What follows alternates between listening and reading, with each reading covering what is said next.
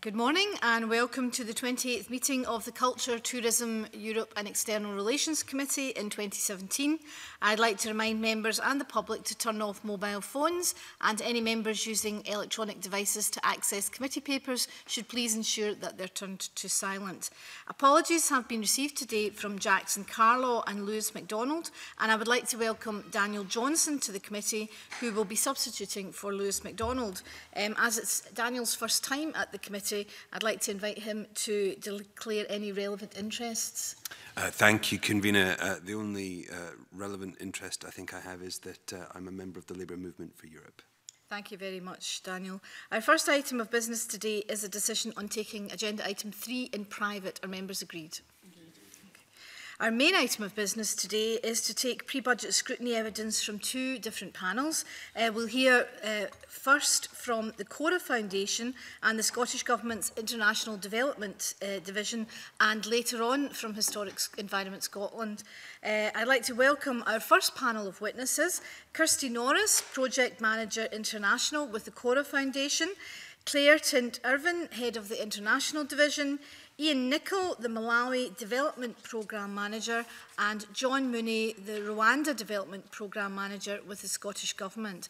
Welcome and thank you for coming to give evidence to us today. I'd like to open by inviting the Corra Foundation and the Scottish Government to make opening statements. Is this on? Yeah. So good morning. Thank you very much for inviting us along this morning to talk to you about the work that we're doing with the Scottish Government. So my role is to manage the international team at the Corra Foundation, and we work closely with the international team at the Scottish Government to support the management and delivery of various funds across the programme. We have over 30 years of expert grant-making experience, and for the last 4 years we've been working with the Scottish Government to support the management of the Small Grants Fund, and more recently we've been working to support the assessment of the main funding rounds as well as the Climate Justice Innovation Fund. So just looking at the Small Grants Fund then, I wanted to talk a little bit about our impressions of the fund and some of the work that we've seen through the fund. And what's amazing is the way that the fund has really built capacity of the international sector in Scotland, particularly smaller organisations. What the fund enables these organisations to do is to access institutional funding, which is often a real barrier for organisations of that size. And the process of applying, managing these grants and reporting back to the Scottish Government is in itself significant capacity building for these organisations and really supports them to develop. And we really see the fund as building the sector for the future in Scotland, and this has been really evident in the most recent main funding round, when we've seen a number of small organisations who've come up through the fund go on to secure main grant funding, and it's really great to show the impact and the scalability of some of the work that's going on at this level. And then just looking, of course, to the most important part of the fund, which is the work that's actually going on in country. The nature of the organisations that are supported through this fund, they are much smaller, and therefore the partnerships that they're developing in country are often grassroots and very community focused. And as a result, what you have then is very impactful and cost-effective projects that are often reaching really vulnerable groups and hard to reach communities that can be difficult to access for larger organisations. So yeah, that was what I wanted to say really, and I'm really looking forward to talking to you about some of the processes that we have at the Corra Foundation to support the government, and looking forward to answering any questions that you might have. So, thank you. Thank you, Kirsty, and thanks to the committee for giving us this chance to give our evidence to you. As you mentioned, my colleagues Ian and John are here. Ian covers the Malawi Fund, but he also has been very involved in the setup of the Small Grants Programme. And John, our Rwanda Programme Manager, has also been very involved in the setup of the Humanitarian Emergencies Fund. So if the committee have questions on those aspects of our operations, happy to take those as well. I know the committee's already taken evidence on our new ID strategy, but I'd like just briefly to put our session today in that context as well. This is something that we see as really important to the work of the Scottish Government, and somewhere we think that Scotland does have a distinctive contribution to make.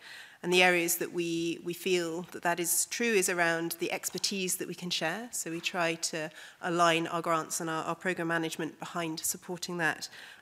Being innovative in what we do, we know that in comparison to many international funders, our budget lines and our capacity are limited, but we do try to be innovative and different and achieve impact through that. And our emphasis on partnership, both with the organisations that we work with and with governments and others in our beneficiary countries, and all our subject matter priorities for our funding are determined by the appetite and interests of those partner governments.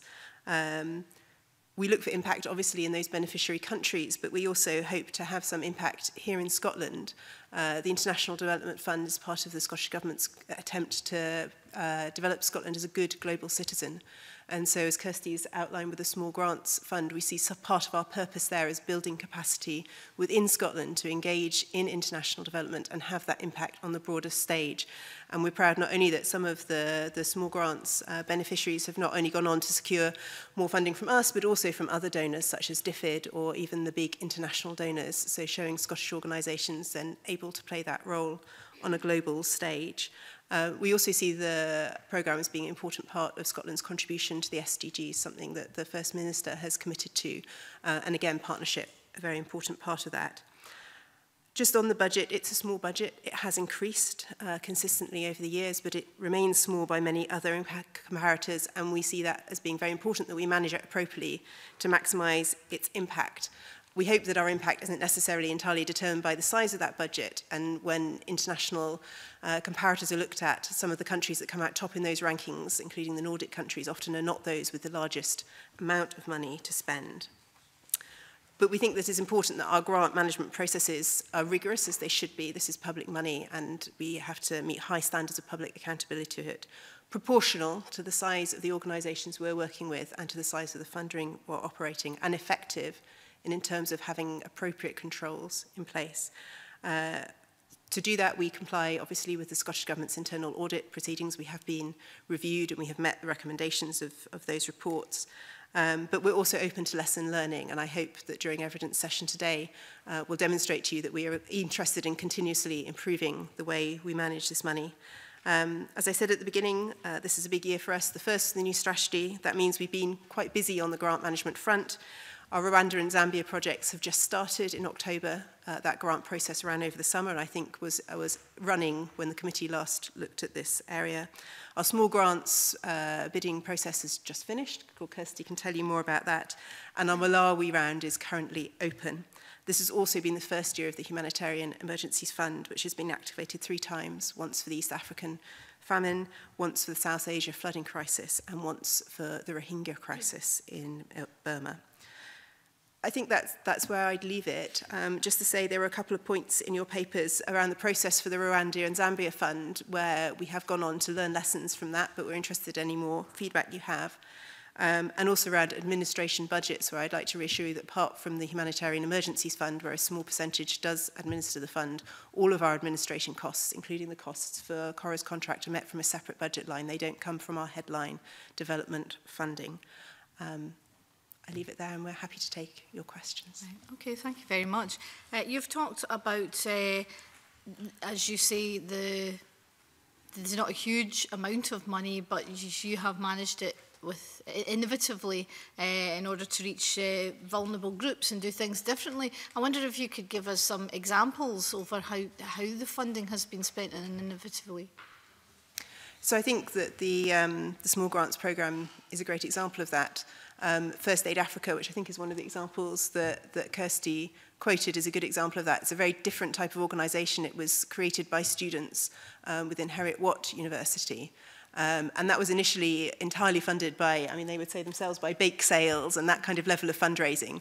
And so to be able to work with an organisation like that to help them with their own financial compliance processes, but also then the impact that they're having on the ground using those student networks to really reach out on an individual level, individual places in Malawi, and using first aid, which is an area that's often overlooked. So for us, that was a good example of an organisation doing quite unusual things, doing it from a very small starting point, and then being able to make the case that their activity was really giving value, that we could build this organisation to an organisation could secure funding from others, and that can have real impact on the ground in Malawi. And in their latest projects. They're looking at building institutions around first aid, how that then builds into hospital accident and emergency departments. They're looking at how that affects transport. So they're looking at developing what they call an ethical Uber app, which will engage motorcycle riders, motorcycle taxis, to be drawn to the scene of an accident. Those people will then have basic training. They will have a line into the nearest accident and emergency department. So a group in society, which is often seen as being responsible for some accidents, because a large number of motorcycles and taxis are involved in these incidents, is then being recruited and trained to be part of the solution, and enabling those who are injured to get to help faster. So I think that's a good example of a very small scale, innovative, but with much wider applications. Okay. When we took evidence earlier this year from aid organisations, there was a lot of positive feedback about the small grants and the way it was administered. But there was some criticism about the larger funding programme and how it was operating. And you'll be aware of those criticisms, particularly from SCIAF. I wonder if you would be able to address those. So this is the first time we'd run the Rwanda-Zambia round, and we ran it to tight timescales. We needed to do that to ensure there wasn't a gap in our funding. What we did to take account of that feedback and to make sure that we learnt from that process was, along with the Alliance, and I think Jane Salmerson from the Alliance gave you evidence last time also about this process, we ran a feedback day on the 7th of September to assess the overall feedback on the round once it had closed. We are pleased that that was largely positive, but we have learnt from various aspects of it. One is that we are now having a longer timescale for the Malawi round to give organisations more time to prepare. And the second was around turnover limits. We didn't want to accidentally exclude certain categories of organisation from our funding. We have sought to learn from that, and I think that's part of our continuous improvement when we're trying to do things differently. There is always feedback. But John, I don't know if you'd like to say more about that process over the summer and since. Yeah, I mean, I think I would just add that so following our consultation on our new strategy, which was published last December, one of the key things around that was about length of projects. So we've traditionally funded projects for 1 to 3 years, but the feedback we got through the consultation was for longer projects to allow partnerships to be developed and built, and to therefore affect the longer term sustainability of projects beyond the actual funding period. So we took that into account, and we've increased for the Rwanda-Zambia funding round the project up to 4.5 years now to allow that sustainability to develop. And we also, again, based on feedback from the consultation, was we introduced a 2-stage application process. So previously we would just have a full application, and obviously organisations would have to put a lot of effort and resource into developing those applications. Instead, we introduced a concept note stage, so a much kind of shorter application to complete, less resource intensive for organisations. Then those that were successful at that stage would go through to the full application stage, where of course their chances of being ultimately successful were much greater. So we took that feedback into account, and you know, that's what we introduced for the funding round for Zambia and Rwanda. Thank you. Can I invite Ross Greer? Thanks, Convener. John's actually just touched on this in relation to the Rwanda and Zambia projects, but I was wondering if you could outline a bit more detail how you invite applications for funding. Are there specific organisations that you approach? Is it a very broad net that's cast? If you could just outline that process a little bit more, how you actually encourage organisations to make the applications. Briefly, and then ask Ian to speak for Malawi and small grants, and John for Rwanda and Zambia. We cast net widely. It's an absolutely open call for applications. We publish on our website the criteria within which organisations will fit, but it's in our interest and the interest of our beneficiaries to get the widest range of applications possible, and that's what we would seek to get. I would just also highlight the role of the networking organisations within Scotland, the Alliance, the Scotland Malawi Partnership, particularly in terms of publicising then to their members as well. So we would also seek to use those networks. But Ian and then John, is there anything? Yeah. So as Claire said, we just go on a full open call for funding. We also hold an information day, so we are having an information day for the Malawi funding round on the 29th of November, and we'd ask all interested parties to come and find more about our funding rounds. I think the other way it's done is through for Malawi, certainly, we have a cooperation agreement, and in that we commit ourselves to fund to the government of Malawi's priorities. So that's in health, education, civic governance, economic development and renewables. So we would look to organisations who work in those 5 areas to put applications in, and we would certainly encourage them to do that. Yeah, just really to add to say, yeah, as Ian and Claire have said, it's really just a very wide net. We're very welcome and have funded private sector organisations, universities, health boards, local authorities, as well as the more traditional international development NGOs. So it's a very wide net, and there are a few criteria we have around about an organisation being a legal person and having a presence in Scotland as well. But other than those kind of very few essential criteria, eligibility criteria, we have a very wide net, and we welcome and encourage applications from across sectors in Scotland. Thanks. And once applications are in, if you'd be able to outline the process for deciding whether or not an application, whether funds are granted. Looking particularly at the main funds, I think other members are going to ask more about the small grants fund, but with main grants and the other streams, if you could just outline a bit more detail what the process is there. My understanding is it's a relatively transparent process, but if you could outline that, that would be helpful. Certainly intended to be. I might ask Kirsty, she's sitting here patiently beside me and she's involved in the assessment process, if she could outline the process for us. Of course, yeah. So we have a rigorous process. It goes through a number of different stages. So once the fund deadline closes, applicants, they are invited to email us through an application inbox, and they're given an automatic response so they know that their application has been received.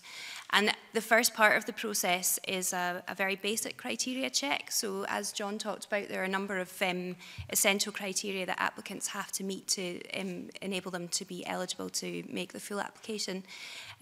What we do is we very quickly go through that criteria check, and what that allows us to do is inform applicants very quickly if they're out with criteria. So rather than asking them to wait 2, 3, 4 weeks to have a response, if they're not within the criteria, then they will be told within 5 working days. Now, for the rest of the applications that come through, the first stage of that is the concept note process, and that's a much shorter application. And the point of that really is to allow organisations to give an overview of the project that they're proposing, to tell us about the partnerships that they're proposing, how they intend to work, the essentials of the needs assessments that they've carried out, and an indication of their budget. And what that means is we can do an assessment based on the information they've given us, rather than asking all applicants to go through what's a fairly lengthy full application process. So it allows us to do almost like a first sift, and it supports a better success rate in the fund, rather than asking people to go through. So once we've done the criteria check, we then do due diligence checks. So we look at applicants' accounts, we look at organisations' governance. So for example, we look at things like the makeup of their board. We look at whether they have any engagement with diaspora groups in Scotland, for example, which is really important for a fund of this nature. And we also look at previous years' expenditure and income, and look at things like what types of funds they have and how they're managing funds, because that also gives us an indication of whether they're able to manage a funding amount of this size, particularly for the larger funds.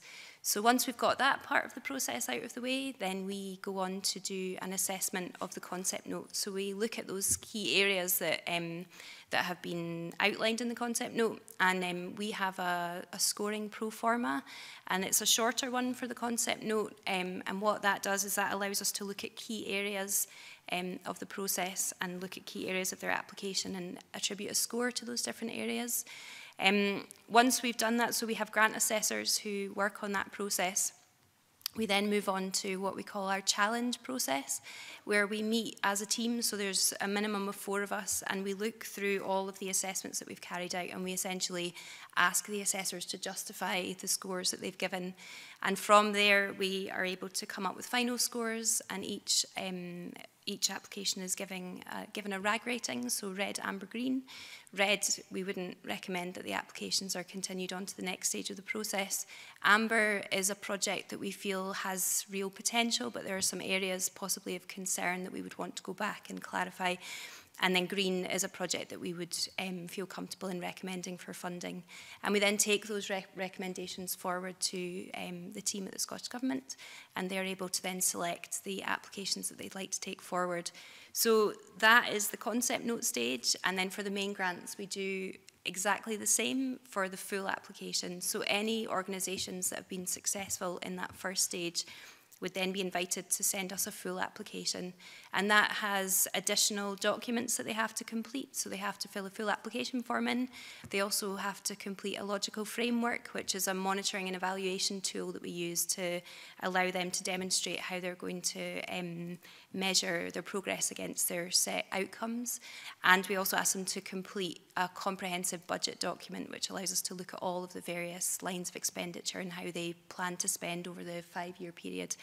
And the process that I've just described to you, we go through exactly the same process for the full application. So we've obviously done the due diligence checks. That's already been done as part of the first stage, but we go through a detailed pro forma which scores against the various different areas that we're looking at, particularly focused on partnerships, project management, project design, the reasonableness of the budget, whether all the documents make sense, and whether what they're proposing seems achievable and realistic. And then we have another challenge meeting, and the full stage application includes senior members. So we have our head of grants that's involved in that process and our deputy chief executive that come into those challenge meetings.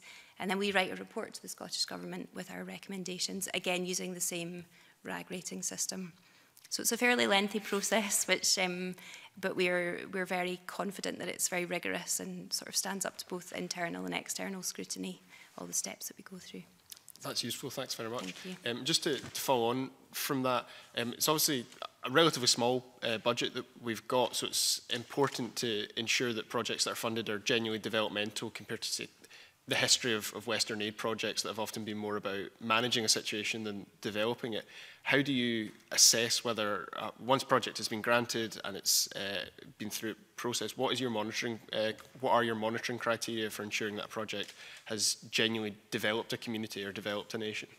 Okay, well, I mean, I think the essential need for that approach that you're talking about is key, and actually it starts right as part of the assessment process, and it's one of the areas that form a sort of key part of the assessment is looking at the organisation, the partnerships that they've developed. So there must always be an in-country partner. And as part of that, we ask them to give robust evidence on what types of needs assessments they've carried out in country. And taking that a step further, we ask them to evidence how they've consulted with the communities in which they're going to be working, but in particular how they align with the national government strategies, demonstrating that the project that they're proposing is actually something which has been outlined. So, for example, the government of Malawi, if they have particular priorities around health, we would look to see that that project fits. And it's more than a tick box. They have to really evidence that as part of the application. And another thing that's really key in our assessment is looking at the sustainability and exit around these projects. They are 5-year projects, which sounds like a long time, but in development terms, that can, you know, how much can be achieved. It takes a long time. You have to get to know the community and really set that project up to ensure it's going to be effective. So one of the things that we look for is evidence through the application that they've thought about the longer term impact of the project. They've thought about things like capacity building, particularly of national staff, and how that project will be continued and carried on in the future beyond the life cycle of the funding. And that then forms a key part of the monitoring process, which for the small grants and for the larger grants, as part of the reports that they're completing, they have to evidence how they're working towards that exit strategy or how they're working towards that vision of sustainability for the project. And using the logical framework that we talked about, they also have to give numerical and also qualitative evidence around how they're working towards the objectives that they set, which also tie into the longer term sustainability of the projects. And just one final question, Fiona? Oh, sorry. Just come in on that. Just on the monitoring, actually, the monitoring evaluation of the projects is carried out by the Scottish Government staff. So we have 3 teams, Malawi teams, Rwanda and Zambia, and we carry out 6 monthly monitoring of the projects. And we look at 5 areas, and these are 5 areas that actually the original assessments are done on. So we look at the relevance. Every 6 months we get a report in from the grant holders, and we look to see it's still relevant. We look at the beneficiaries. Are the beneficiaries still receiving those promises that they were given? Are they covering the issues that are originally covered in the application? So if they're going to deal with matters like HIV or education, is that still the case? Are the project still doing that? We look at the effectiveness, the progress to date. So every 6 months they report to us about progress, so we're checking that progress is in line with what is expected of it. We're looking to see if the projects change direction, because we've obviously agreed to do X, Y, and Z, and if they're doing A, B, and C, then we want to know why that is. And might be a valid reason for that, but we'd like to know that. We look at the efficiency, so we're looking at the spend.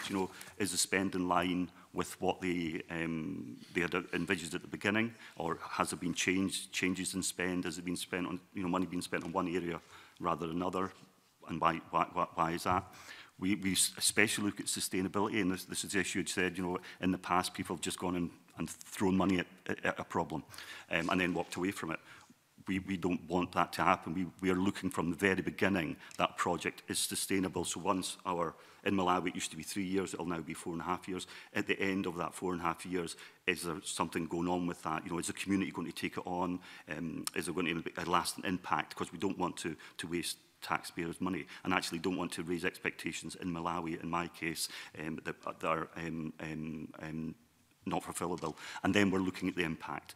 What is the overall impact, not only in the area concerned, but is there a higher impact, maybe some institutional learning, or has there been a change of policy through one of our projects? So we monitor that on a 6-monthly basis.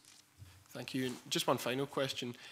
Are there situations in which an organisation might receive funding without having gone through the grant application process? Yes. We have in the past match fund, and certainly for Malawi, this has been part of it was part of the old policy purely for Malawi, and then in the new strategy, we have a match funding policy. And that had been used to quite good effect. So recently, we have match funded a project with the College of Medicine in Malawi, and that is the Blantyre project. We provide further information if you wish. But we have committed to £1 million over the next 5 years, and that's been matched by the funding from the World Bank and also the Liverpool Wellcome Trust. And so we're working with the College of Medicine, Glasgow University, the College of, and the Liverpool Wellcome Trust. And the primary object of the project is to look at non-communicable diseases, which are prevalent in actually the west of Scotland, and it turns out that they're actually becoming prevalent in the middle classes in Malawi. And so it's an interesting project to actually look at 2 different communities and see actually they're suffering from the same range of illnesses. Is there a connection? Is there something there? But actually a byproduct of that will be that we will we'll help refurbish some research labs within the college, and that will have a twofold benefit. One, it will allow better laboratory facilities for the college itself to call upon, but actually they're also looking to use that to maybe carry out research and maybe drug research, and so that way the college will hopefully bring in money from pharmaceutical companies who will see they've got world-class facilities, and that will help build the capacity of the project, of the college as well. So I think that's quite a good example of where we have gone out with the application process, but actually attracted money in. Sorry, before others come in, and just get an outline of what are the transparency measures around that? So that it seems pretty clear what the transparency measures are around the grant application process, but if there are projects out with that, and it sounds like well-justified projects, what are the transparency arrangements? Well, I would just say that the competitive challenge model we have is for the development assistance element, and all of the development assistance, so that 75% is done through the competitive challenge process, which is what Kirsty described. We also have the capacity building, strand, which is where the project that Ian's mentioned comes through. And that is where we're looking at organisations in Scotland that have particular expertise or capacity to work with partners and beneficiary countries, and very transparently on the priorities as set out to us by the governments in those transparency countries. Another example of a project under that would be the work that Police Scotland have done in Malawi around gender-based violence. So Police Scotland did not go through a challenge process to do that. They were the organisation with the expertise in that area in Scotland. So that element of the fund is done like that. The other element is the humanitarian, particularly in the past and the previous situation where, for example, we had the hunger crises in Malawi, where we were able to use some money just to put through international NGOs that were active on the ground or match funding for comic relief.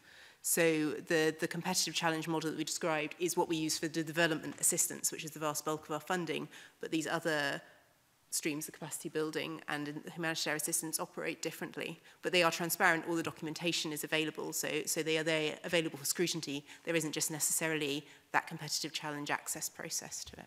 And they all report in the same 6-monthly cycle as well. Brilliant, thank you. Daniel Johnson. Thank you, Convener. I'd just like to really follow up on what Ross was asking at the beginning about the competitive challenge mechanism there. And you've outlined the various stages, but in particular at the assessment stage, according to your submission here, you've 6 different criteria which you then score and then give a RAG rating overall. Could you just explain how those scores are attributed in each of those areas? I mean, are there criteria that you set in advance? How do you measure against those? I'd just be interested to hear a bit more about how those scores are set. Yeah, of course. So we have, as I talked about earlier, we have a scoring pro forma, and that outlines those key areas that you saw in the evidence that I provided earlier. Now, what we have is within each area, then we have the different elements of the application form and the different key areas that we would want to see, and as part of that then we have a scoring table. So we have a process of grading, so we look at the level of evidence that's given for each of those sections.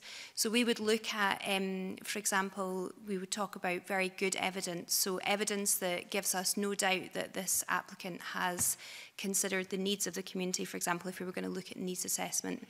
So we would look for evidence that they have collaborated as part of that needs assessment process. We would look at evidence that they have considered the wider context in country and looked at, as I said, national strategy, and that would give them a top score of 10. And then down, it kind of goes from there. So you have excellent evidence, good evidence, clear evidence, and then we would have unsatisfactory and no evidence given at all. So we do have cases where in applications, people just don't answer the question, or it's very clear that they haven't given it full consideration. And what we then do is we take those scores and we use that as a benchmark. And what that means is that every application that we look at, we're looking at the answers they've given, the information they've given, and we're marking it against, the same benchmarks for each area. And just as part of that, we also apply weightings to different areas. So in discussion with the Scottish Government, we look for areas that are particularly important as part of that assessment. So monitoring and evaluation is incredibly important. We need to make sure that the project is going to be monitored effectively so that you can see that the outcomes that were set are actually going to be achieved and adhered to throughout the project. Needs analysis, I've already spoken about that quite a bit, but it's a very, very important part of the process. Budget, making sure that you're getting value for money and that the budget's realistic and has been well thought out. Those areas will have weightings applied. So a higher score would be given for excellent evidence, for example.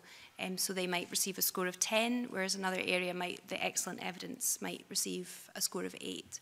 So we use that, and then as part of the challenge process, that's the opportunity for to make sure that there can be no bias in the process whatsoever. So everyone in that challenge process has read the assessments, they've read the application, they've read the assessments, and it's the opportunity for the grant assessors who have attributed those scores to justify why they felt that score was appropriate.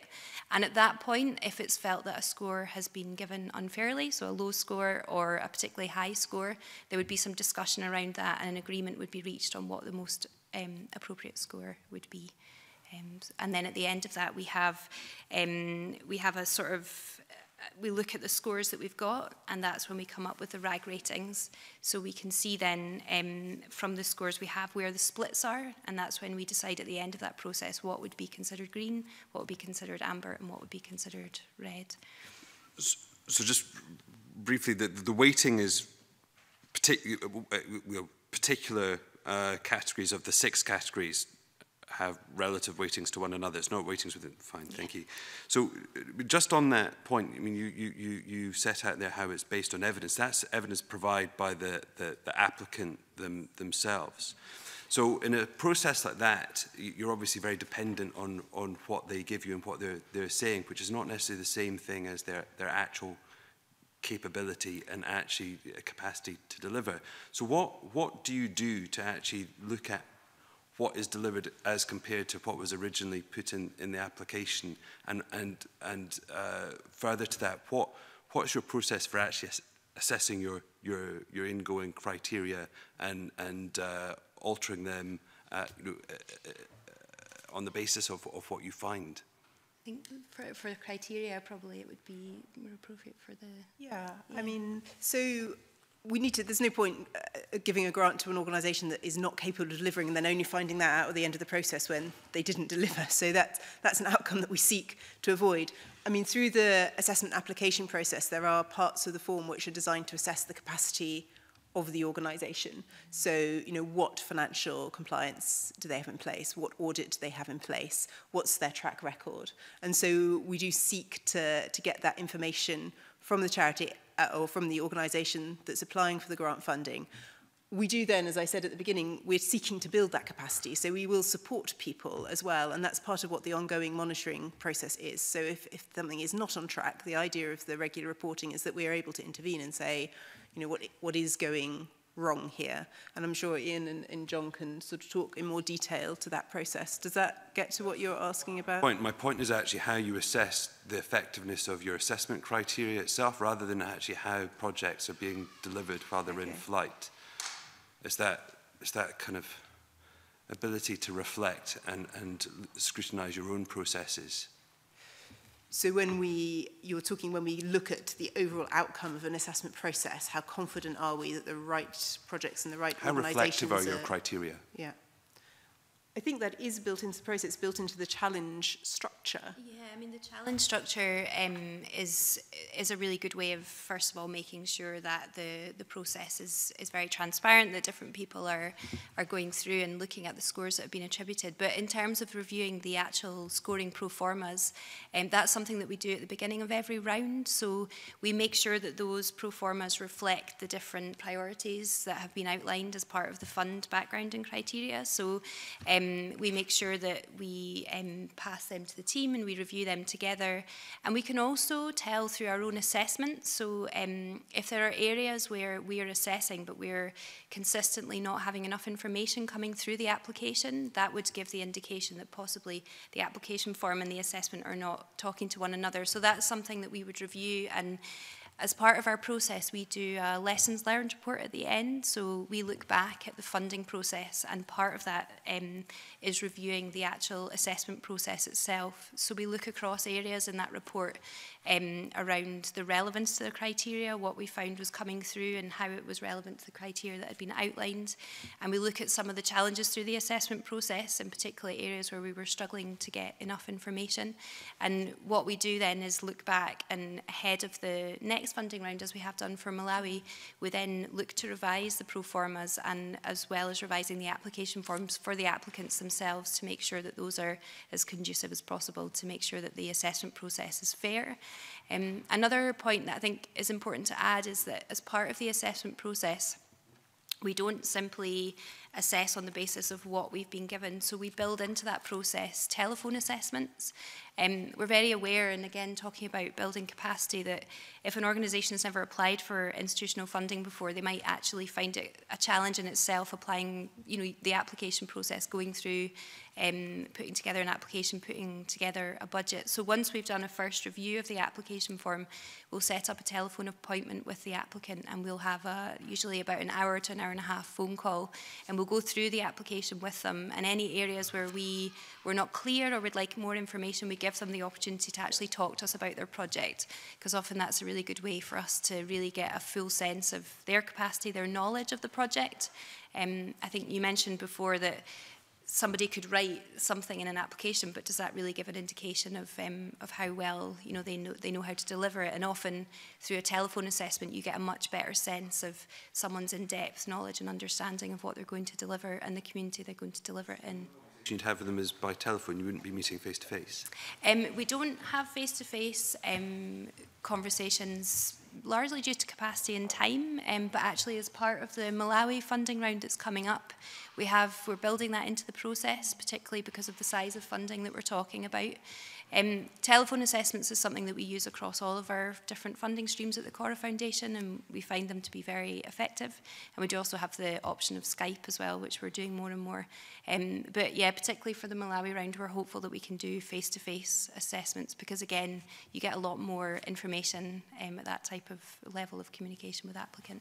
And as Ian mentioned, there'll be the information days, but also we're looking to repeat those through the assessment process. So those organisations who are successful in getting, for example, through from the concept note to the full application, and we will again offer them the chance to come in and meet us and have a whole day of discussion. So I mean, that's a chance to do a face-to-face assessment, and also for them to surface any issues they're concerned about, or us to have the chance to talk to them in more depth about any points that have come up in the assessment process. Does that get closer to what you were? Yeah. Other members wish to come in. Can we move on? Rachel Hamilton. Talked a lot about the application process and the criteria of the funding. I just wondered what kind of consultation the Corra Foundation have with the Scottish Government and what sort of pitch you go to the government with. I mean, it must be very difficult to turn down projects or have projects in the wings in the amber criteria. I just wondered, what interaction, what discussion you have with the Scottish Government prior to the allocation of funding? Of course, yeah. So we have regular communication with the Scottish Government at different sort of key points in the funding process. So we get together and talk about the criteria ahead of the fund, because what's important for us to make sure that we can do the best assessments possible is we need to know the criteria inside out and understand exactly what the priorities are for the funding round and how we can best assess those applications. And you're right, it can be very difficult, particularly when you have amber projects that have a lot of potential, but you're unable to take them forward. I mean, the reality is that there'll only ever be a small number that, when you have a large number of applicants coming in. The assessment process itself, I would say we do consciously that we almost kind of disappear off. That has to be a very independent process. So once the fund has closed, we go and we do our full process that I've described before. And the communication during that process that we have with the Scottish Government is mainly around areas where something might come up in an application and we're not 100% sure how that might fit with criteria. So for example, if something comes up in a budget, if somebody's asked for something, a cost, which we're not sure exactly whether that would be acceptable or not, that's the type of thing that we would then get in touch. But really at the end of that process, we write our recommendation report. So what we do is we give full justification for the scoring, and we give justification around the RAG rating. So for example, if it is an amber, we would outline the concerns that we might have, why that project hasn't quite made it into the green, the top of the pile, and for any in particular who have been given a red rating, we make sure that that's fully justified, through the discussions and the process that we've had. And then following that, we have a meeting between ourselves and the international team, and we go through every single project. So we don't just talk about the greens or the ambers or the reds. We start from the beginning and we talk through the process. We talk through our findings in the assessment, our concerns, what we found was really positive about the projects, and again, giving the kind of reasons for why we've given a recommendation of funding or not funding. And from there, really, I think probably pass over to you as to how you take our recommendations forward. I think it also depends on the situation. the conversation depends on the situation. So I don't think it was an issue with Rwanda and Zambia, because I think they had enough projects to cover, to meet the budget we had.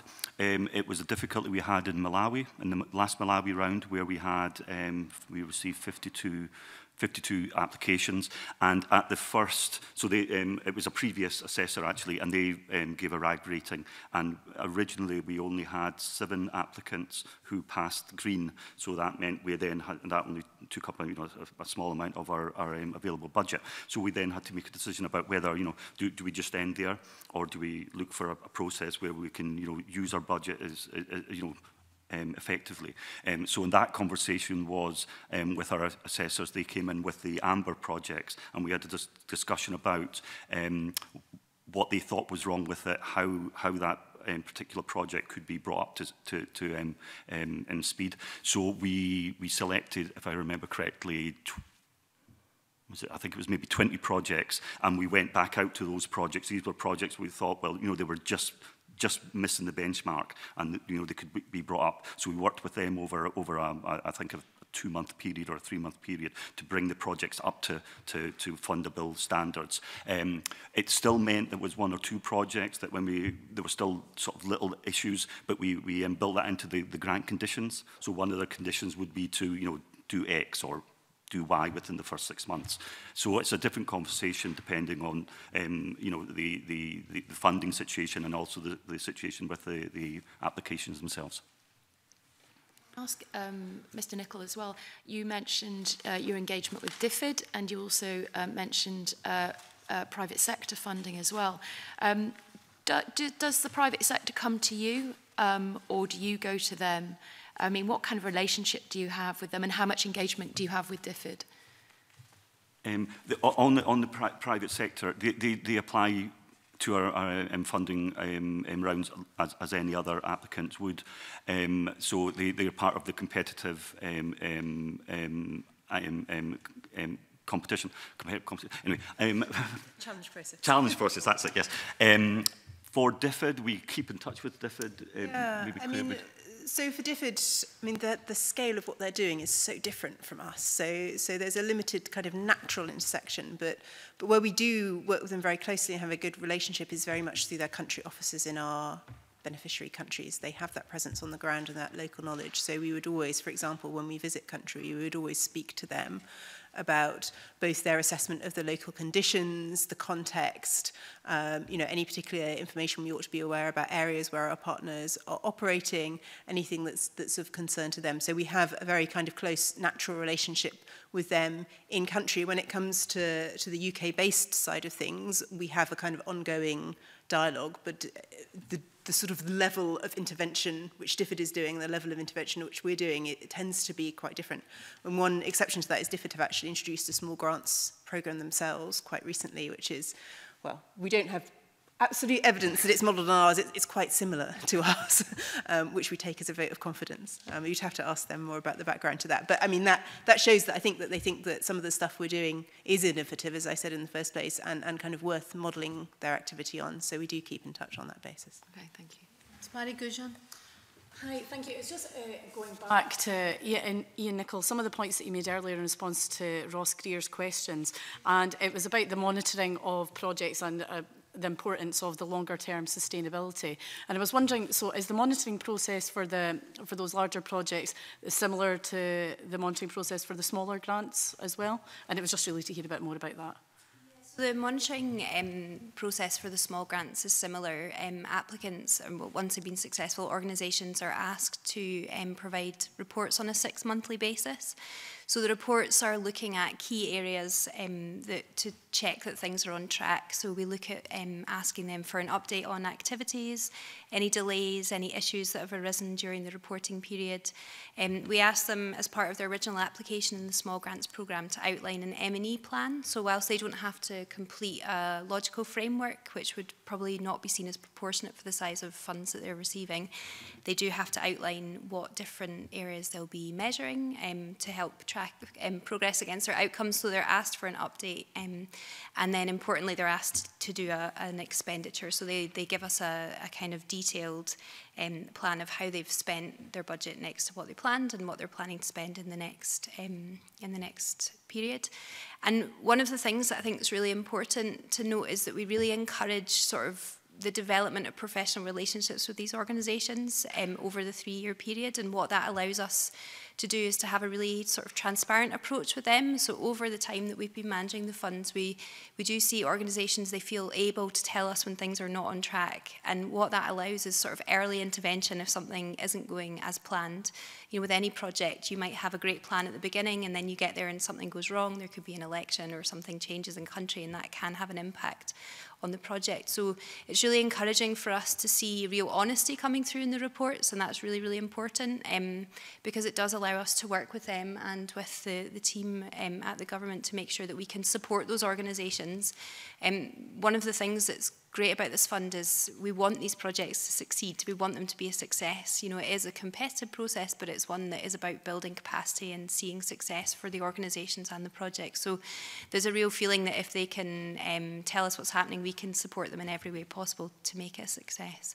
And then the only report, the 12-month report, is a bit more reflective. So it's looking back at the year, lessons learned, how they're disseminating any learning that they're gathering through the work that they're doing, and their annual payment of their funds. So the small grants, they have annual, the payments have it once a year, and those payments are made on the basis that both of those reports have been completed and that there's no areas of concern that would lead us to talk to the government about delaying their payment or changing their payment in any way. Thank you for that. I also had a question. In your opening statement, you talked about how some of the smaller organisations in particular have stronger links to the community and can have more of an impact in a way than some of the bigger organisations. And it was just really to hear about if you had any examples of some of those projects that have been funded through the smaller grants programme. I mean, we have a number of projects, and one of the ones that I sent in as part of the evidence was the Love Plus project, and it's a really good example of an area that you wouldn't necessarily hear about much these days. So it's working with communities that are affected by leprosy, and this is an organisation which is really small in Scotland, and they've managed to make connections through, it was initially a church-based organisation, and often in developing countries the churches have incredible reach into communities. And these are communities that are highly stigmatized. It's a disease that people don't want anything to do with these people. They can become very isolated.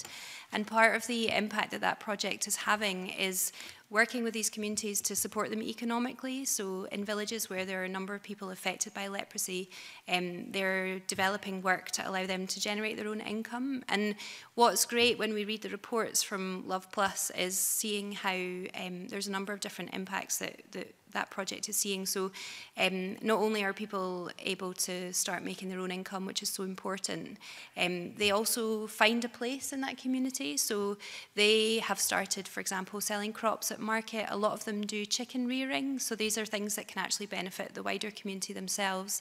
And one of the great things that we read in the most recent report was this sort of increased confidence of the community and people feeling part of something and belonging when a disease like leprosy can be so isolating. So that's the reason why I included that, because I thought it's a really sort of quite powerful example of how very, not necessarily on a huge scale, but on a smaller scale, you can have a great impact for different communities.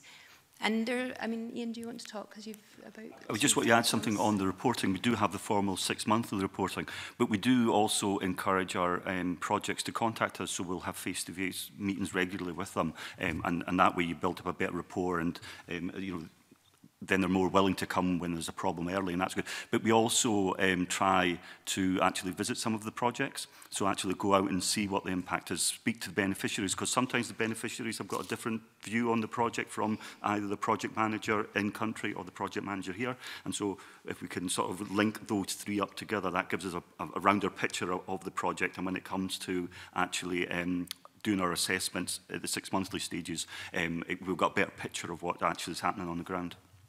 And in terms of the longer-term sustainability then, would you say that it's been the case either in the vast majority or all of the programmes that have been funded through the small grants that they've continued to have that longer-term impact?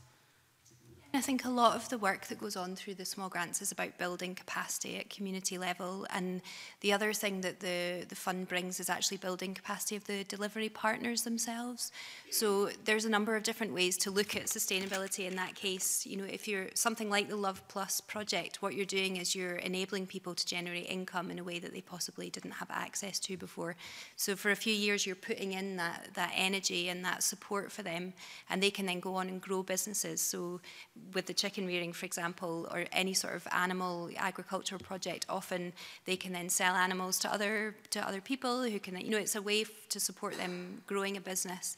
And I think the capacity building of the local partners is really important as well, because this type of funding, in its very nature, institutional funding raises the standard of project delivery because there is more scrutiny than possibly other types of funders. So projects are having to learn lessons about monitoring and evaluation and looking back and assessing the impact that they're having.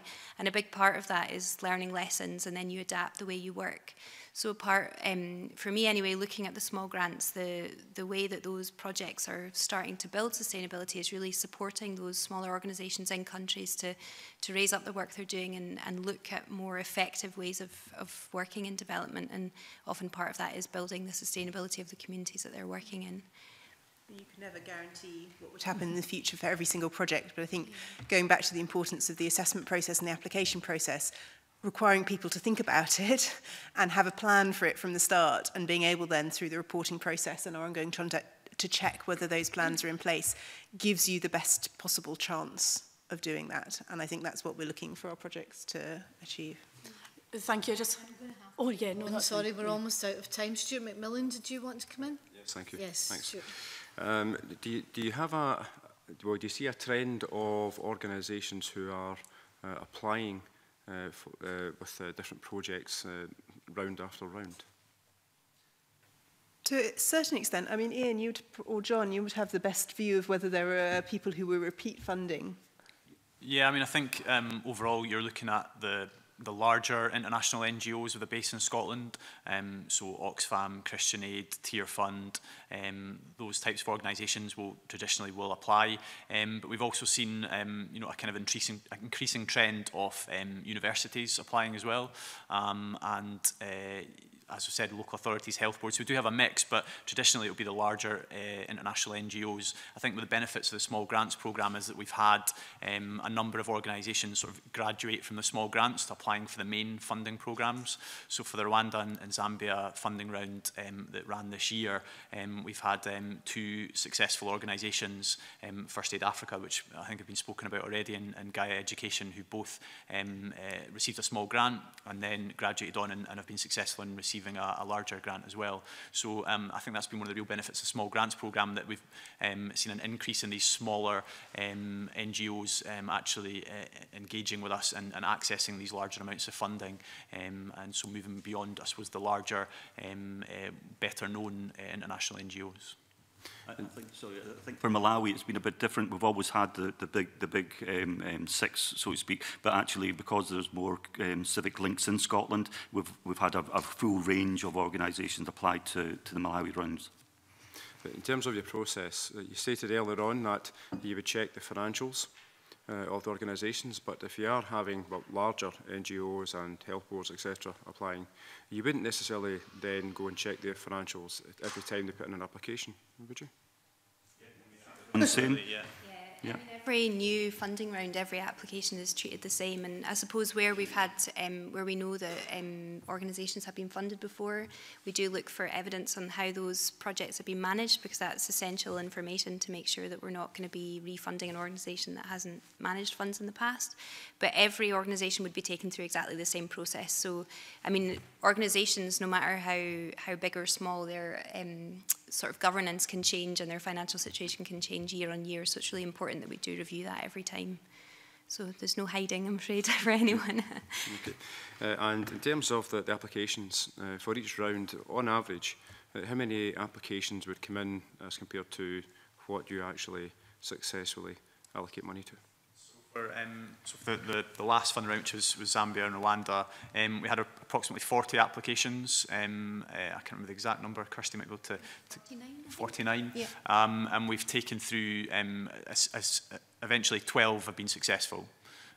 So 40, and we took probably about a sort of attrition rate of about 50% from concept note through to full application, maybe fewer than that.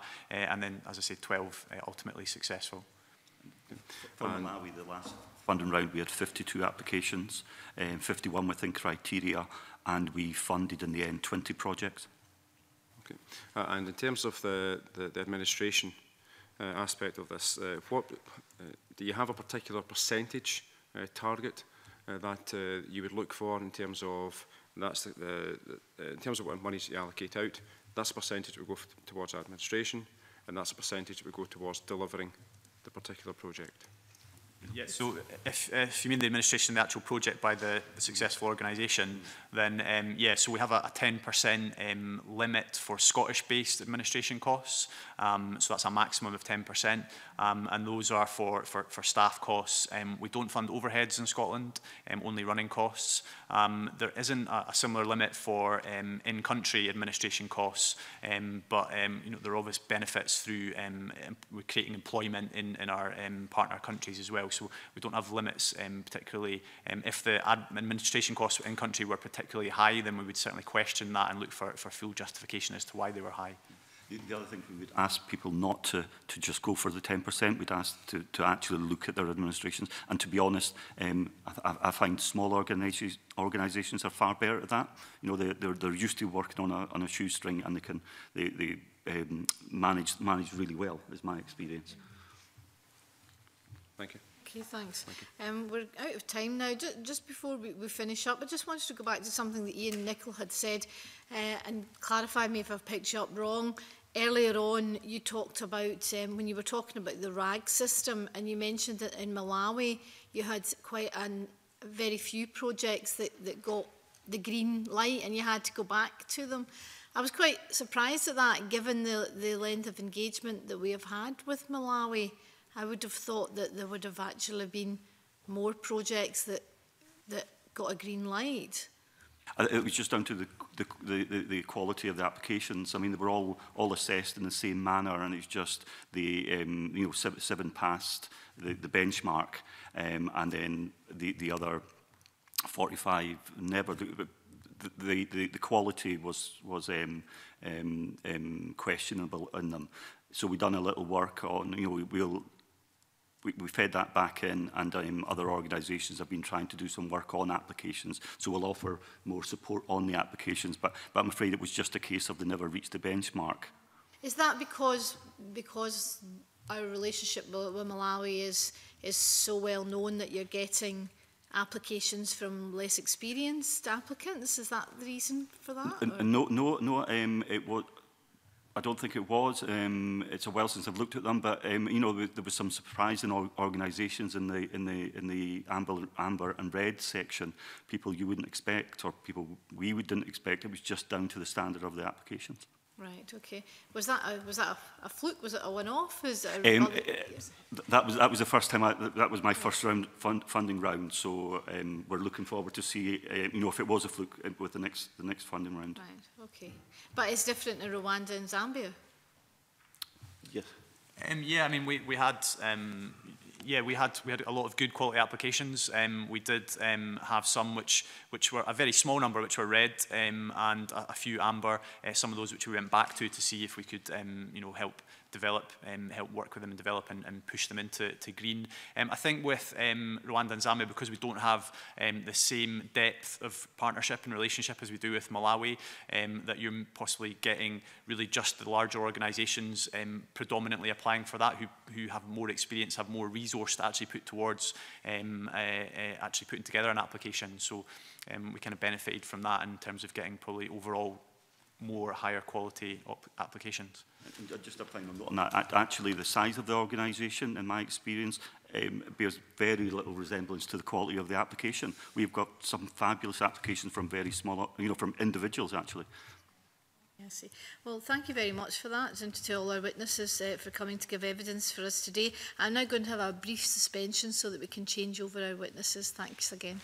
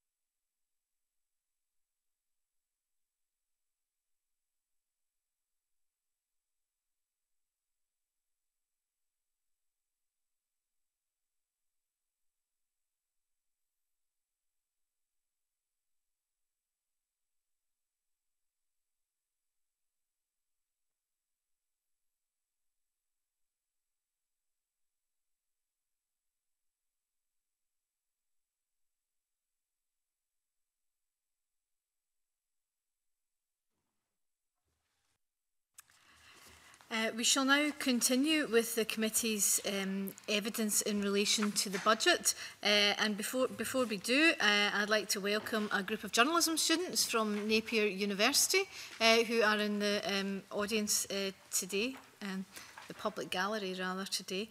I was participating in an event in the Parliament last week from the Political Studies Association about journalism, where we were commenting that not enough journalists paid attention to the work of the committees, so it's very good to see so many students coming to hear about the work of our committee. Our evidence session now is with Historic Environment Scotland, and I'd like to welcome Alec Paterson, the Chief Executive, and Donella Steele, the Director of Finance with Historic Environment Scotland. Mr Paterson, would you like to make an opening statement? Well, thank you, Convener. Thank you for the invitation to meet with the committee. My first time at this committee, and I think probably the first time that Historic Environment in Scotland, in our new guise, has been here as well, following the merger of Historic Scotland and RCAMS a couple of years ago. I'll say just a few comments by way of introduction. Firstly, we are, as you'll know, the lead public body for Scotland's historic environment, and a lot of what we do is set within the context of the National Strategy for the Historic Environment, Our Place in Time. We're a very diverse organisation. We look after 336 properties in care of Scottish ministers across Scotland, so a major role we have is conserving them and making sure that they're enjoyed not just by us, but by generations to come. 77 of those sites are staffed, including some of Scotland's leading visitor attractions, and as you'll know yourself, visitor numbers are increasing. We're a regulator, we're part of the planning system in that we look after listings and designations, and we look after a lot of Scotland's national historic record through our archives and our collections. We're investing a lot in traditional skills, and we're doing some very interesting work which many people perhaps don't appreciate in areas such as climate change and digital documentation and visualisation and increasingly augmented reality. Our organisation, the new merged organisation, has a single operating plan. We have 5 themes which the whole organisation is aligned behind. And in the year 16-17, we had a very successful first year as a new organisation, delivering 96% of our KPIs.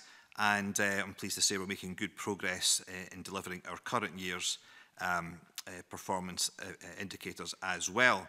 Our budget is a combination of grant and aid and commercial income raised through a range of vehicles such as admissions prices at our sites and membership and other commercial operations as well.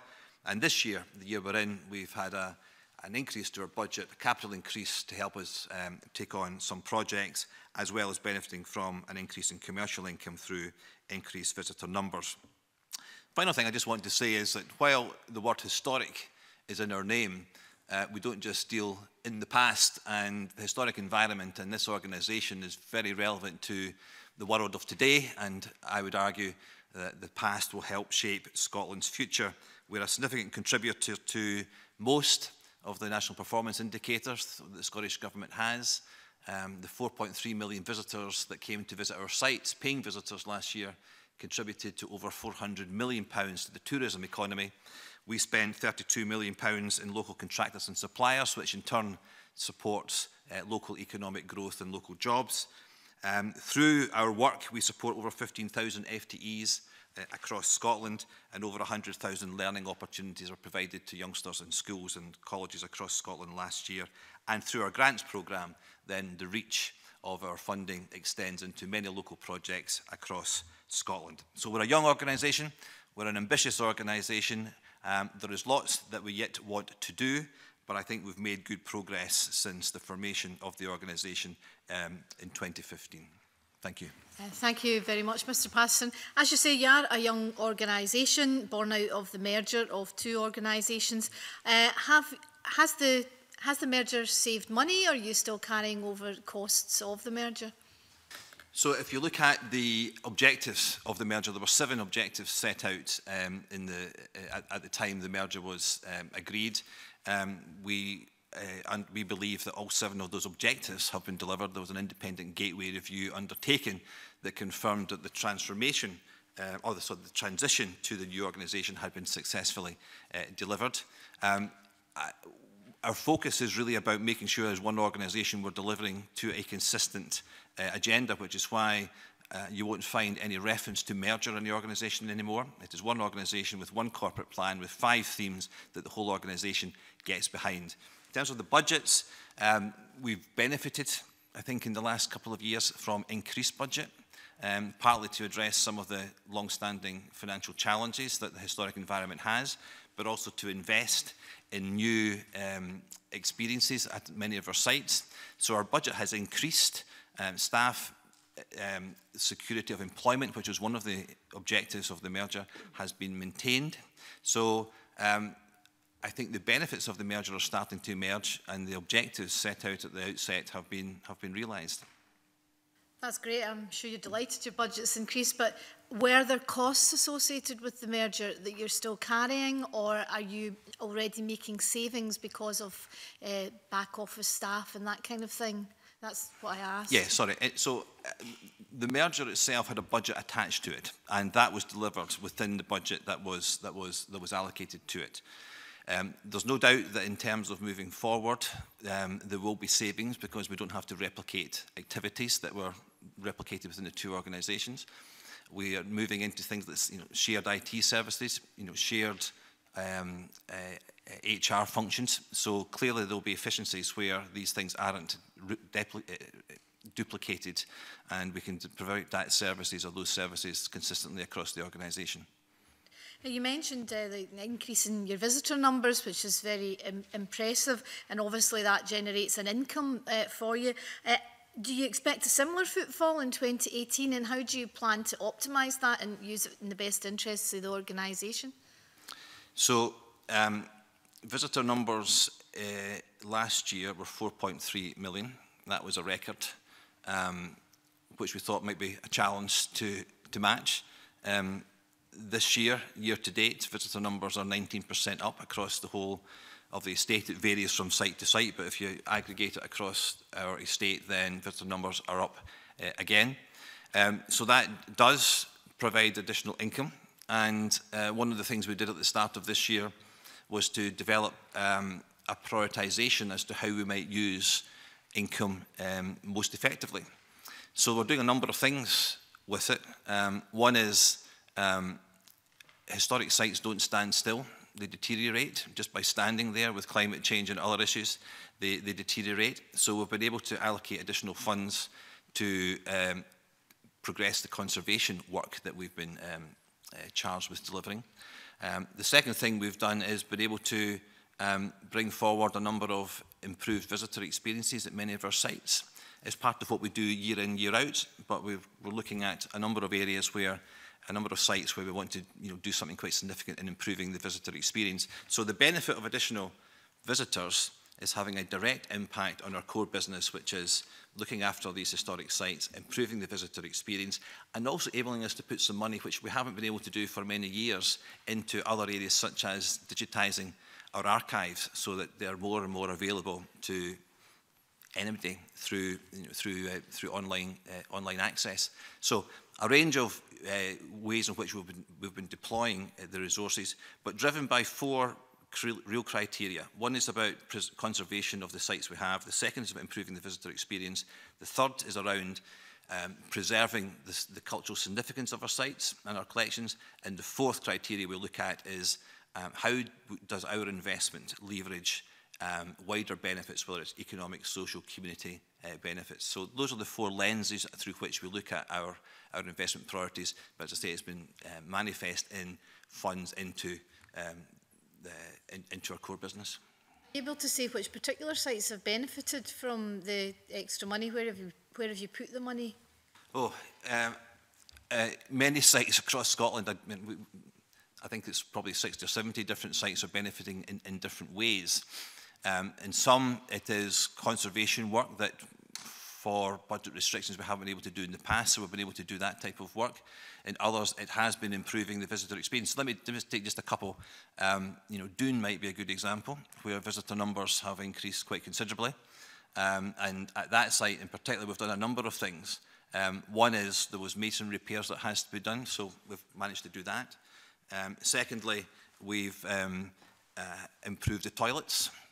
And I'll come back to car parks and toilets is one of the biggest challenges we have. So we've improved the toilets, we've improved the shop and the visitor experience there, and we're having a look at the car parking around that type of site. It's a good example of looking at a site in the round and saying what more can we do, what more need we do. Calavrock is one we're having a look at just now. Fantastic site. We think it has more potential, so we're doing work around the paths at the moment. We're improving the visitor experience. We're looking at augmented reality.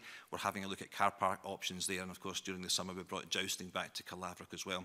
So there are literally dozens of small projects across Scotland where we're addressing either visitor issues or conservation challenges, but there's a number of projects, Doon being one, Edinburgh being one, Calavrock being another, Orkney being another, where we're looking at the sites in the round and saying, what can we collectively do to improve the offer? The South of Scotland MSP, I'm delighted to hear about your plans for Calavrock. Richard Lockhead. Thank you and good morning. There must be a figure somewhere that you have about the backlog in terms of all the properties you have to repair or upgrade or protect. and I just wondered what that figure would be. So back in January of this year, we published a report which was a report on the conditions on the properties in care. And it outlines the different factors that impact on them and so on and how we measure it. But it concluded that there probably was a backlog of in the order of 65 million accumulated over a number of years.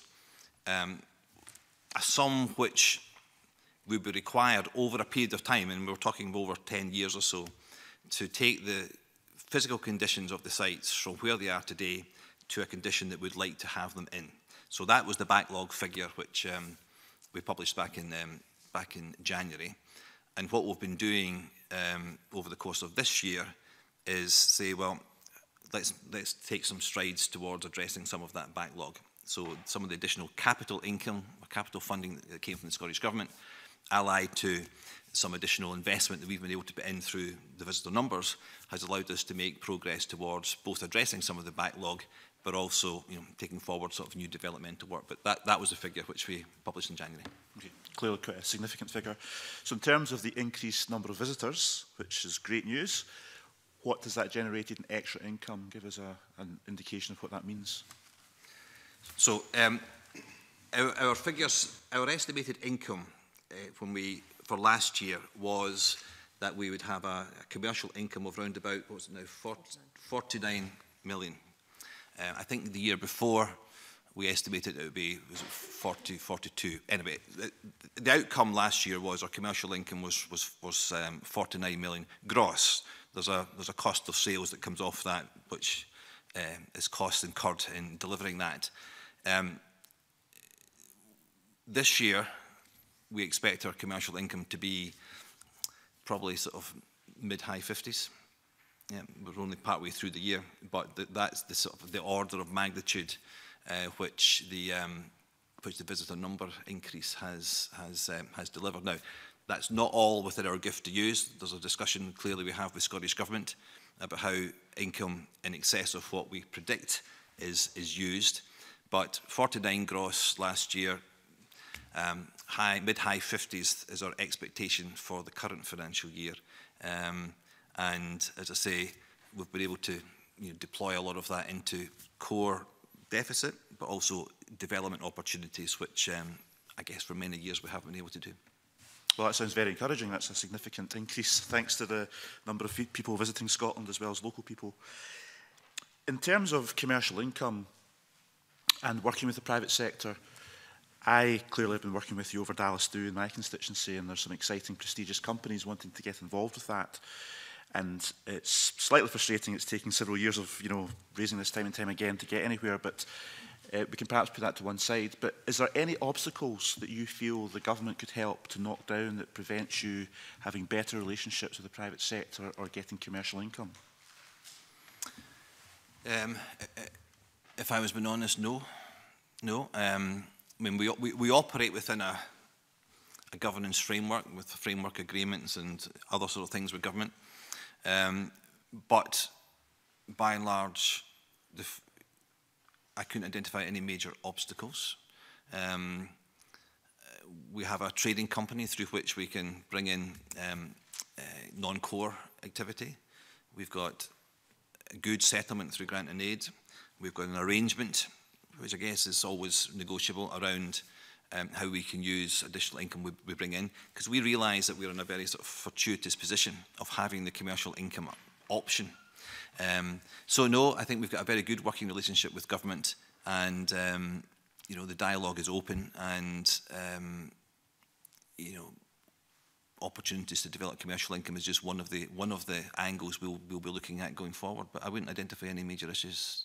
Final question is in terms of your organisation's wider role in supporting the Scottish economy, and particularly the likes of our town high streets and city high streets. There was a case in Murray and Elgin just recently where your organisation knocked back a development proposal for some empty, derelict buildings on the high street in Elgin, which is clearly a bit of a blight. I'm trying to get my head around how you see your role. I understand clearly you have to look out for the conservation criteria, but The result is, in that case, without being too parochial, but I'm sure it's replicated elsewhere, we're left with a blight on the high street, which is very unfortunate from the local economy's point of view. Is your attitude to just look at the application and just knock it back, or is your attitude, we're going to get stuck into this and find a way through this so we can improve the high street in Elgin or any other towns or cities in Scotland, and maybe offer some financial support and be proactive about it? So a number of points in there. I mean, I think in terms of support for high streets generally, we have a grant scheme, and that's what it does. It provides support for you know, refurbishment of properties and so on in many towns across Scotland. And we've just announced a new round of that CARS, it's called, of CARS funding. So we do support town centre regeneration and so on. I think in terms of the approach, and I can't remember the figure off the top of my head, but it's in the 90% of cases that we are asked to look at that we approve, whether it's for listings or designations and so on. So the number that we actually push back on are actually very small. Without going into specifics of Elgin, our approach would normally be to engage with a developer, whoever they were, at an early stage and provide input and advice at that early stage. And if we take a view to object to a development, then there's a very clear and transparent process and rationale for why we've done it. There is always an opportunity to engage with a developer after a decision to say, well, how best can we take something forward? And there are other cases around Scotland where it's not been a case of no for no's sake. There's been a good reason why we've said no, bearing in mind we say no very, very rarely.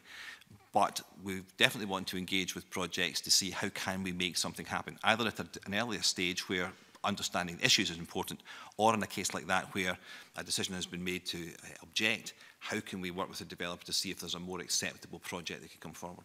Okay, well, I'll leave that with you. I mean, maybe there's a way in which you can find a more proactive role to go out and find those blights where perhaps developers are not attracted to developing them because they feel that because it's listed, it's going to be either very expensive or there's going to be too many obstacles to overcome.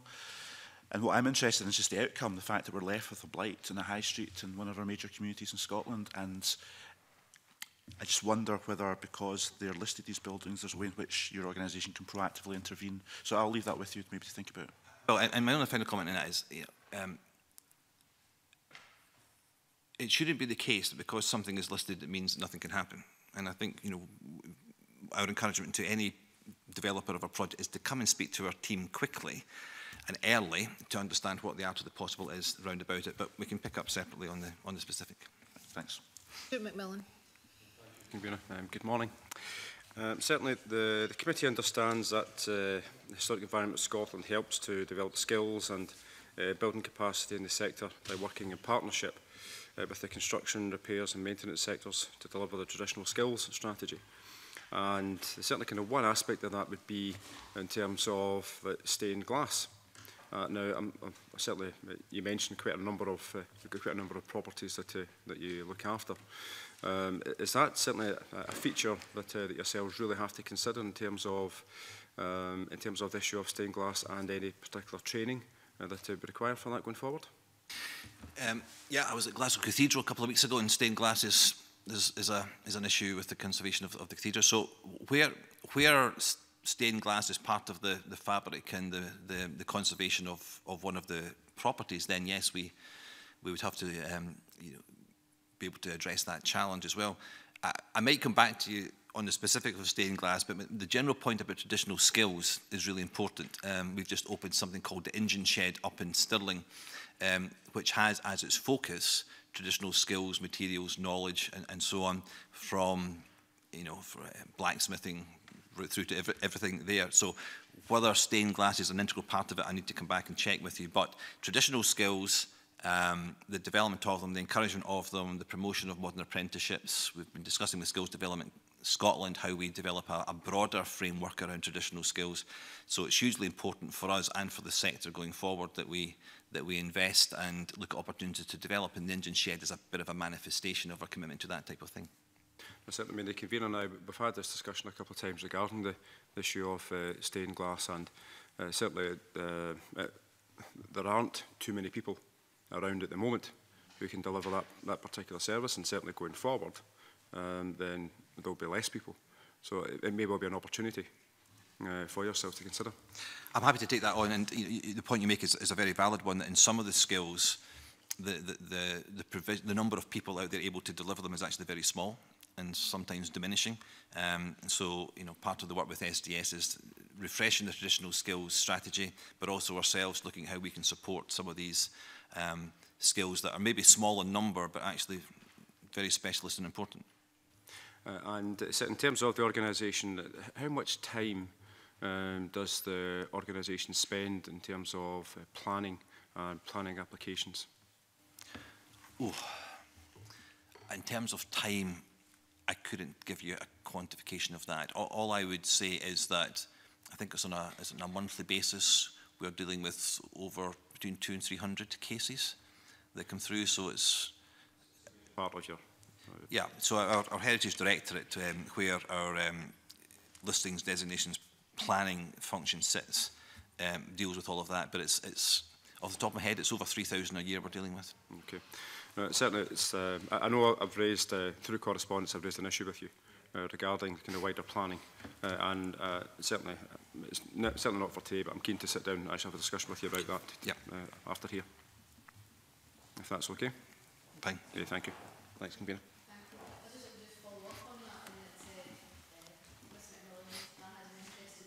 As the convener of the cross-party group on culture, the area of stained glass, where we once were world leaders in stained glass in the Victorian period, we now have nowhere where it's actually been taught at that really advanced level since Edinburgh University shut down the glass department that teaches stained glass. So perhaps both Mr McMillan and I could follow up on that, because it obviously has a big impact on your buildings, because we'll have to import stained glass artists and conservatives in the future if we don't train them.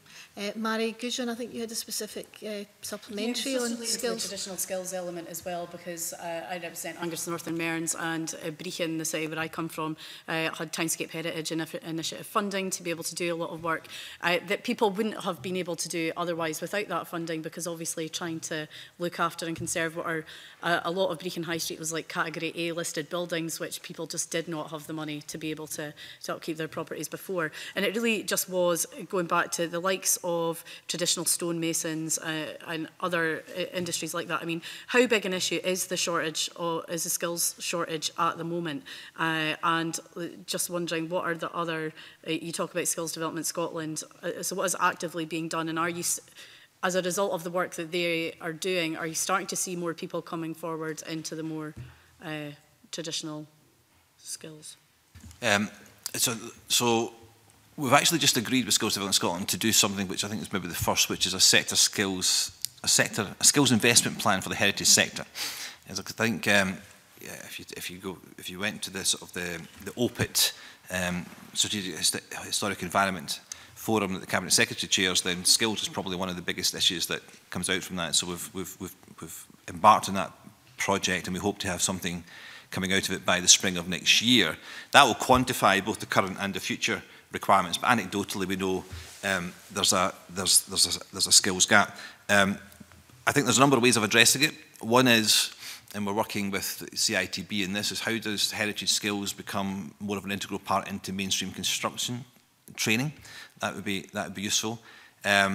Secondly, we've expanded our apprenticeship programme, so can we bring more youngsters in through apprenticeship routes, and we're looking at foundation apprenticeships as well to address some of the gaps we have.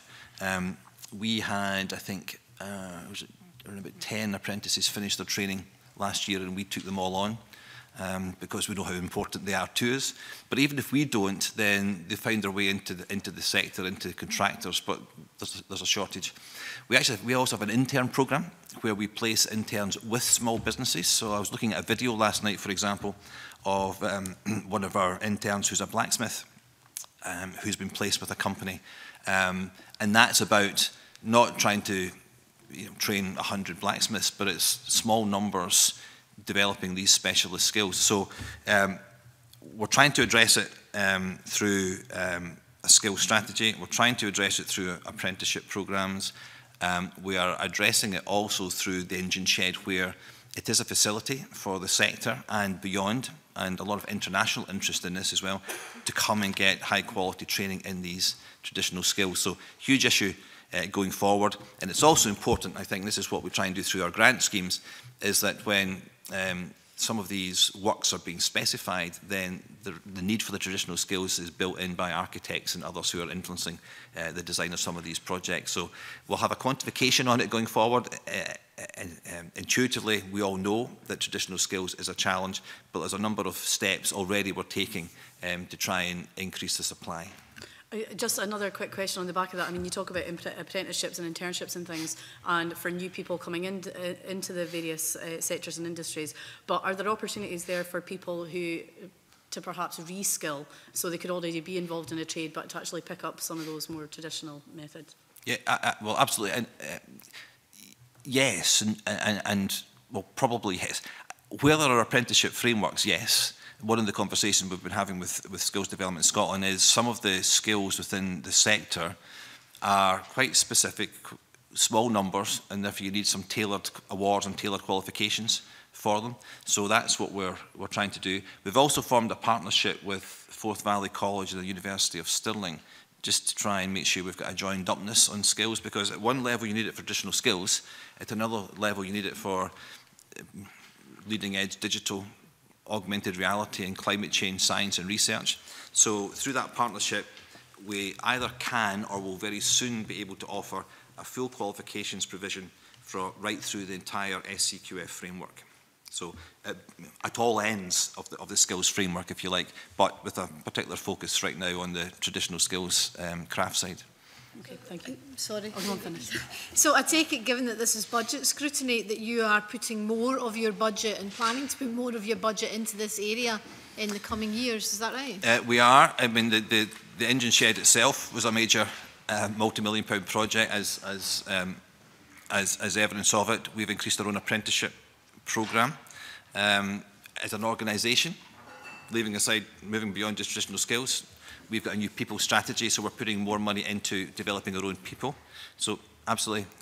Okay, excellent. Rachel Hamilton. Cultural engagement for young people, and ahead of the Year of Young People, I wondered how Historic Environment Scotland were going to use their budget to encourage young people to go to your sites and to visit. And I know you obviously have an educational visit programme, but what plans do you have ahead of the Year of Young People? Plans that hopefully we'll be able to announce quite soon. We did a lot for this year, History, Heritage and Archaeology. That was to some extent an easy year. It's a year that had our name on it. Next year is an opportunity. So we actually do a huge amount of work with young people already. The opportunity from a themed year is to do something a bit above and beyond that. So we have a number of initiatives planned for next year. We're also working with Young Scot to help shape up some of these initiatives, because part of the requirement for the Year of Young People is the co-design of initiatives with young people. Do I have a list of them off the top of my head? Maybe not, but we have a fairly extensive programme for next year. One of the things we also want to do is create a youth forum, so that a legacy extends beyond just 2018. And so through that, we want to make sure that the voice of young people is heard, feeding into what we as an organisation do on an ongoing basis thereafter. But I'm looking at Donella, whether she's got more detail on the Year of Young People or not. But we have a fairly extensive programme almost ready to go. No further detail here with us today, but we can make it available to the committee afterwards. Okay, because it's not long. It's only, in about 6 weeks' time or something. Be great. The committee and tell us the detail of that. Thanks. Could I also ask a different subject question? I just wondered if you believe that there are any continuing issues in the integration of your predecessor bodies. Continuing issues. I think I would go back to my opening comment, which says the merger has been effected and the objectives that were set at the start have been successfully delivered. But that is a start, and the opportunity that the merger brought is to realise the benefits And that's really where we're at now. So in terms of outstanding issues, we're making very good progress. We've probably come to the end of projects related to IT, where everyone now is on one IT system. We've integrated HR, so there is one HR function. And I think, it is now about focusing on what are the opportunities that the merger brings. And there are some already there. And just moving the organisation forward. A major part of it was just having one clear operating plan for the organisation. So we're all aligned behind the same 5 priorities, irrespective of where we are or where we came from. So transition to the new organisation complete, the benefits being realised, but further to go. And has the Scottish Government been supportive of the merger of the bodies, and have they given you support during that process? It's a difficult question for me to answer, and probably an even more difficult one for Donella to answer. Donella joined us in the summer, and I've only been here for just over a year, so I guess we come in at the end of the process. All I would say is, the sense I get was the merger was not an easy couple of years for staff, and good to be through it, and there was a bit of a revolving door in my seat for a bit of time as well, which probably didn't help. So just a bit of stability has been helpful, I think, over this year. I can only speak from the experience of the last year, which is that I've had nothing but support from the Scottish Government in terms of my thoughts on taking the organisation forward, the provision of additional capital funding to enable us to address some of the challenges that we alluded to earlier. So, and I compare it with experiences elsewhere that I had before I came here. So I'm very comfortable with the support we have from the Scottish Government. Thank you. Thank you very much. Tavish Scott. Thank you. Apologies for being late. I was another committee dealing with ferries. Relevant. As well, Mr. Paterson. I actually wanted to ask you about development management as well, along the lines of Richard Lockhead, because it's not just your budget gets affected, it's another organisation's budget, and ultimately, in the case I'm going to give to you, it's another government department's budget. So you're familiar with Scalloway, you're familiar with the scheduled monument that is Scalloway Castle. With your previous jobs, you know there's a 2-storey fish market there, there's Scottish sea farms there, there's 2 ice plants there, there's a heap of business all around that scheduled monument. There's now a business who want to develop they want to develop their own business, which has been given a grant by the Scottish Government. Mr. Ewing's department have very, in my view, rightly supported them in that way. And the paperwork I've seen last night is that Historic Scotland are blocking this development, despite, with their argument being the visual impact on a scheduled monument, when the neighbouring buildings are all higher than the proposed development, and that's the bit I don't understand. I just don't understand. So, your organisation could cost this business a huge amount of money to go through appeals process and all the rest of it. What I don't understand is why, from first principles, your development team didn't go up and have a look and say, wait a minute, this development is actually smaller than the neighbouring buildings, and therefore, while we may not like it, it's actually very difficult to argue on visual impact grounds that this proposed development, particularly it's being granted by the government, it's being supported by the local planning authority, it's being supported by Shetland Islands Council. Everyone else has been through this and says it's okay. And I wonder if you could go away and look at that and come back to me and find a better way to allow this business to get on with what they're trying to do, which is to create jobs in a rural part of an island part of Scotland. They export all over the world. This is a good business, and I want it to succeed. Well, I know Scalloway well, so I'm glad you're not asking me to respond to it just now, but yeah, let me look at that for you. Yeah. Absolutely. I'm following your principal convener of constituency issues.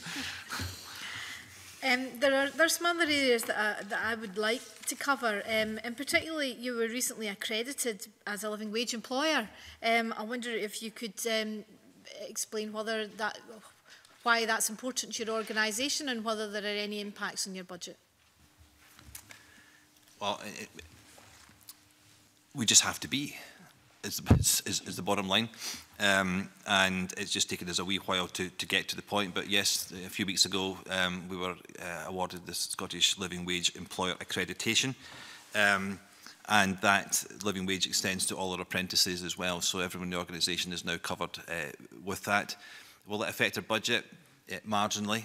But we build that in as we do with the sort of the pay remit every year, so it's just part of our ongoing budgeting. But I think the most significant thing is for us to be able to say We're also a Healthy Working Lives accredited employer. We've now got Scottish Living Wage accreditation. That's just what an organisation like us has to be.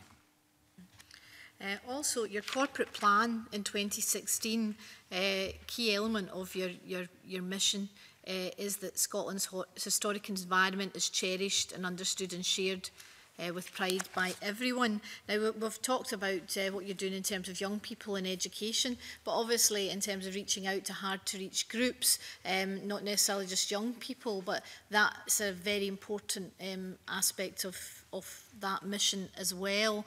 And obviously in terms of the Scottish Government's priorities in terms of fairness and inequality and inclusivity, what are you doing to reach out to those harder-to-reach groups? Quite a lot. So on equality specifically, we've got a new qualities report and 4 equalities outcomes, which we're working towards, which is one element of it. We have an access policy, and contained within the access policy is a lot of the work we're doing to try and reach out to a number of different groups. We're working with Ewan's Guide for that group. We're working with the sign language, probably I've got the name right, group to help us on their interpretation for other areas. So the whole issue about broadening the appeal of Scotland's historic environment, enabling access to our sites, whether physically or digitally. One of the things we're developing a number of sites is sort of virtual reality, where either access is not easy, or where individuals can't have the physical experience, developing other ways in which the historic environment can be enjoyed. So in a whole number of areas, both through our own equalities agenda and strategy, but also in terms of our outreach to visitors and making the historic environment accessible, a whole raft of things we're doing to try and make sure that we're appealing to all. Okay, thank you very much. And finally, you talked there and earlier about putting some of the additional revenue into digitisation. Can you give us a little bit more detail about the kind of material that you're spending money digitising and when that will be available for the public to look at? So one of the things we're developing just now is a digital strategy for the organisation. We just, again, it's one of these things that the living wage, the world is going digital, so we need to go there as well.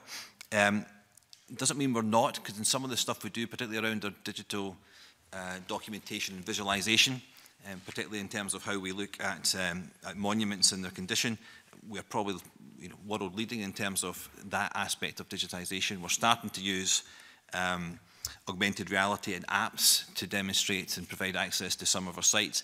The digitisation I referred to earlier was, I think, specifically around the archive. So we have a huge archive. There's 1.2 million items currently available through Canmore and Scran, the two websites. And what we've done this year is allocate a bit of additional funds to try and accelerate the process or the speed at which the archives are digitised. So we're aiming to put another at least 50,000 items from the archive into digital format this current financial year, and that's a direction of travel that we want to progress over coming years. And that will be free to access, will it? Yes, that's that. So you can go on to Canmore and these places just now, and you can access a lot of that free. There's a slight charge if you want to download very high-res images, but the vast majority of that is accessible free. Okay. Does that include things like your aerial photography collection? That's more of a commercial thing. That's a commercial thing? Yeah. So how does that work then? There's the different types of aerial photography. There's an NCAP, which is the National Collection of Aerial Photography, which is part of our commercial activities. So that is made available on a commercial basis. But if there are other aerial photographs within Canmore, then the free access would apply to them just as it would apply to other items within that database. Okay, but it is something that you're planning to spend money on over the next few years. And so when you next come before the committee, I think this is your first visit, it won't be your last, so we're looking forward to hearing from you again. You'll be able to give us more details on your digital strategy the next time you appear before the committee. And part of it will be archives, and part of it will be the experience you get when you go to our sites. And part of it will be Calaveric, where we're looking at what's the opportunity around augmented reality to enhance the visitor experience. And part of it will be around how we take forward the use of digital expertise to understand and help us manage the conservation of our site. So a broad-ranging approach to digital. Thank you very much. If members don't have any other questions, I shall draw this session to a close, and I'd like to thank our witnesses for coming to give evidence for us today. Thank you. Move into private session. We now move into private session.